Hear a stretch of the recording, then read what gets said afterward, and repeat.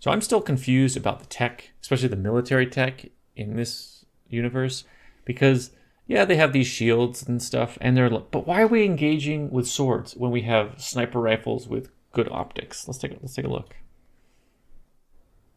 So they're on top of the cliff. Ooh. Zoom in all the That's way. magnification. Oh, precision laser. And then boom. What are we doing? Why don't the soldiers get far away and get high? That's right. Yeah. I mean, I don't want to just fight with swords with people who are good at sword fighting. I'll just pick them off from a distance. What are we doing? Yeah, why don't they get a bunch of people over here on this other ridge just lined up with sniper rifles? In fact, the people here cover them. Those people out there cover these guys. And if any Fremen walk up, you just pew, pew, pew, laser done. Right. You could, in fact, drop teams off at the peaks of all of these things.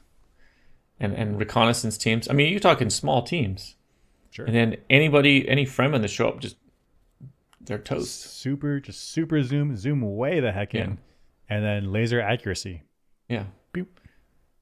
And clear the desert that way. Why not? Yeah. So I guess Harkonnen are, I mean, to be fair, every society is good at some things and bad at other things. So they've really thought about how to take care of their soldiers' bodies. They really thought about how to do the zoom in technological stuff. However, strategically, they just don't think things through.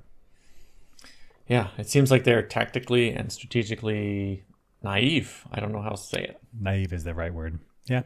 Like it's like they don't know the tools that they have at their own disposal. Right. They have teams of scientists who are able to, and engineers and to manufacture these things, dial them in, and then they're like, we're not going to use them on the battlefield. Interesting. I don't know if the Harkonnens have scientists and engineers or if they outsource it. I mean, I don't know what the Dune universe is like. Yeah. Maybe there's like an engineering planet that makes these things. I don't know. Which is not important compared to the Spice Planet, but exists. Right. And in fact, it's the weapons that take control of the Spice Planet. That's a good point. Yeah.